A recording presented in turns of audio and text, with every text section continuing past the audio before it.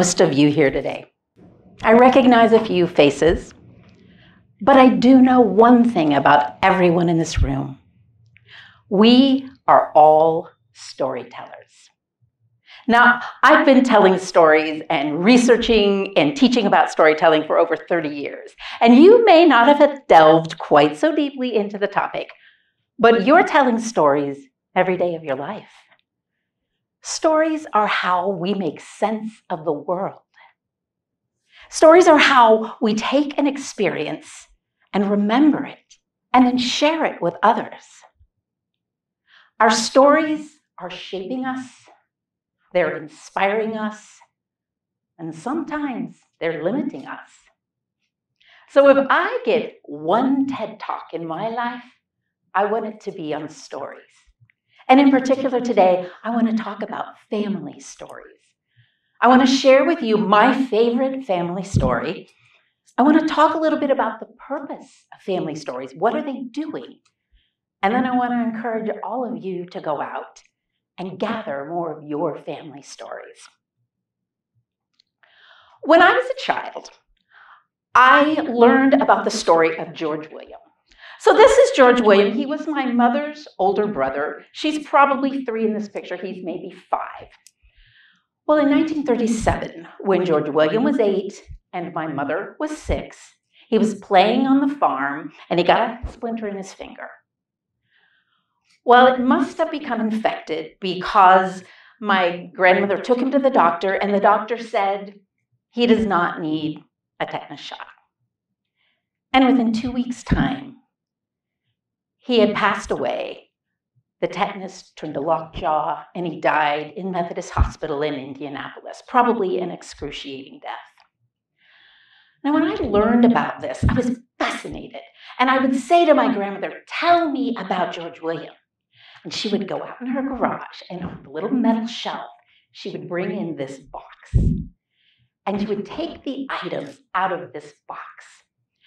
She had packed away as much as she could of George William's life into that box. She had his baby book. She had his report cards from all of his years in school. There were a bunch of Valentines, which I can only guess came from the February before he passed away. She never really told me about the Valentines. She also kept things about his death. She kept the get well cards, but in 2 weeks' time, there couldn't have been many get well cards sent. She kept the obituaries. She kept the ribbons from the funeral flowers. They are carefully pressed and folded in a smaller box. And she even kept the splinter that had been in his finger. That's a really tiny envelope in the box. Well, my grandmother would tell me these stories again and again, anytime I asked. And when she was moving into an assisted living facility, she gave me that box. I always say it's the greatest gift I was ever given. She gave me that box because I had the stories. My mother didn't even know about that box. My siblings had no idea about that box. And after 10 years or so of using that box in my classes to talk about family stories or in workshops I put on, it occurred to me how odd it was that I owned that box when my mother was the person who had known him, who had loved him. So I made a shadow box for her out of a bunch of the items. So you can see his little bow tie, you can see his pocket watch, the big P, that's his marble bag. You can even see a lock of his hair that my grandmother had saved. And that box hung on my parents' wall for 25 years. So anytime anyone walked by and looked at it, they heard the story of George William. And every time I brought the box into my classes and told the story, people heard the story of George William. That is the power of what stories can do. So let's talk for a minute about the purpose of family stories, because it's not all stories are told, and it's not a coincidence that some last and some don't. They are doing important work in our families.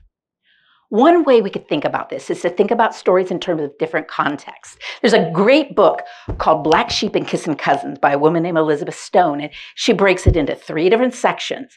And the first context she talks about is the family to itself. So these are the stories about our family definitions, who we are. I know the women in my family are shoppers, and there are many family stories to tell about how we are shoppers.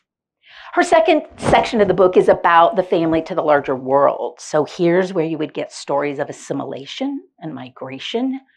Here's where stories about ethnicity would show up because what we do might be different from those around us. Certainly here's where the stories of racism would show up in a family.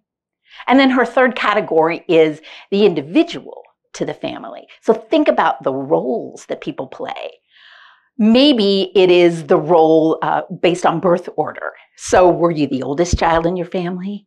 Are there stories about the responsibility placed on you? Were the youngest child possibly? Were you the black sheep of your family? Or do you know who was? Or maybe you were the golden one that could do no wrong, and your siblings are probably very quick to tell those stories. Another way to think about this is to think about genres. We don't normally think family stories in genres, but the Smithsonian Institute did this great book where they went all across the nation and they gathered hundreds of family stories. And what they found is no 2 families are alike and no 2 family stories are identical, but there were universals that arose that they called genres. So think about, here's an example, courtship stories. Every family has to have a courtship story. Do you know your family's courtship stories? How did your grandparents meet? How did your parents meet? If you're a parent, do your children know your courtship story?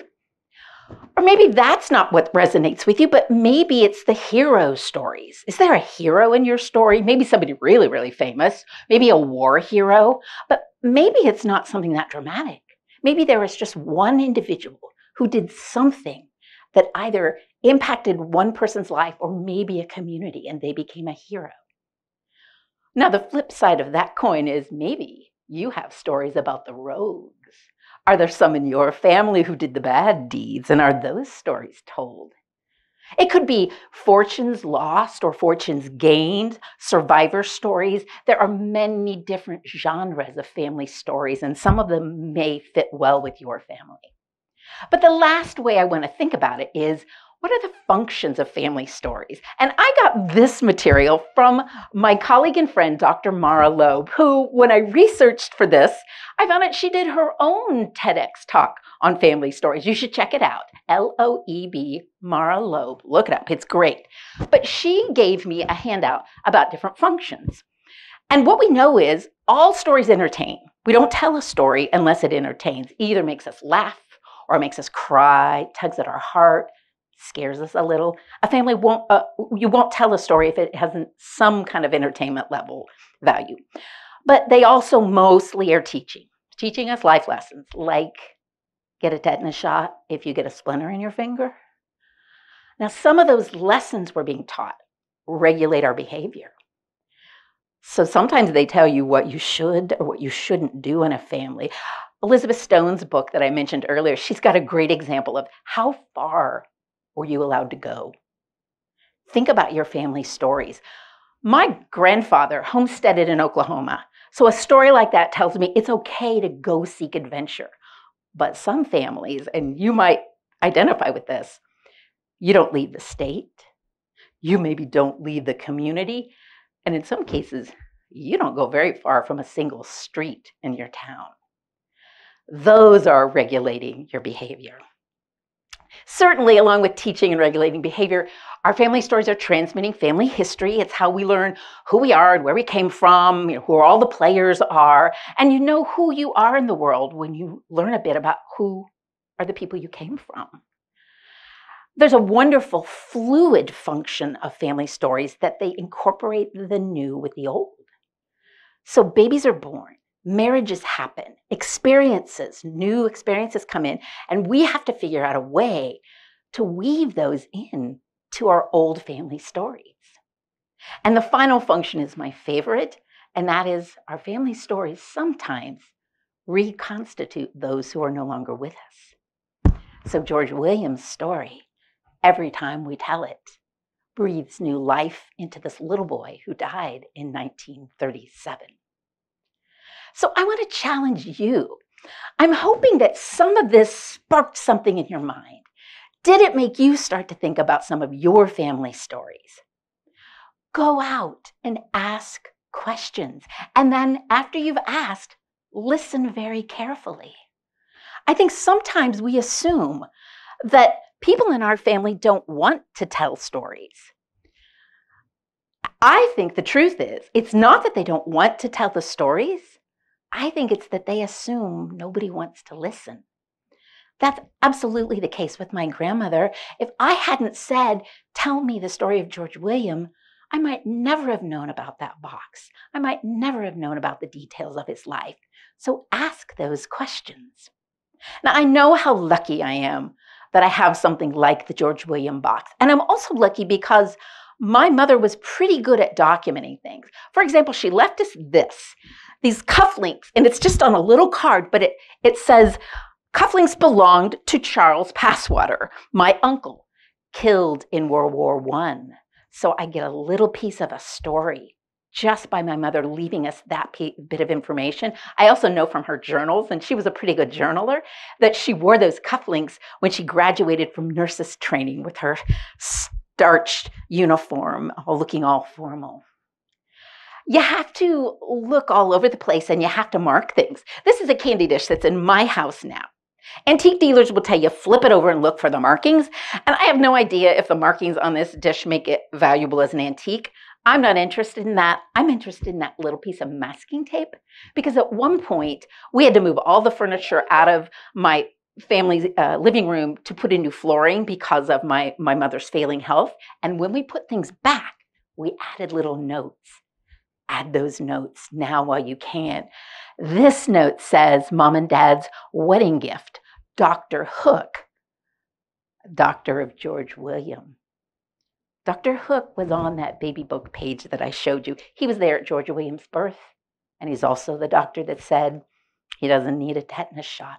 And I'm fascinated that he was still a part of my family's stories all the way into the early 1950s when my parents got married, and close enough that he gave this gift to them as a wedding gift. Look in lots of places, because long before Ancestry.com, this is where the genealogy was kept. Now, this is the Randall Family Bible that I happened to be able to access. And one time I was looking through it, and way in the middle of it, I found this page, and it lists my grandparents' children. Now, my dad is the very bottom, Rex Leon Randall, he was born in 1924. If you look higher up, you'll see baby boy. He was born in August of 1905, and he only lived a week. When I showed that page to my father, he had no idea that there would have been an older brother. That story was never told, but it became really important to him. We traveled out to Oklahoma, where that baby was born, twice trying to find the grave markers. We never did. We found the house my grandfather built, but we never found that baby's grave. And it was important to my dad because it was a part of his family. I'm also really lucky that we have probably a couple of dozen of my dad's love letters to my mom while she was in nurses training.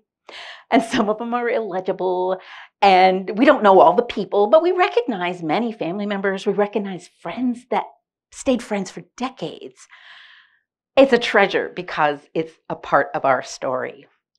And you might not have anything as dramatic as an 8-year-old boy dying of lockjaw, and you might not have access to your dad's love letters to your mom, but there's probably something that you don't yet know about.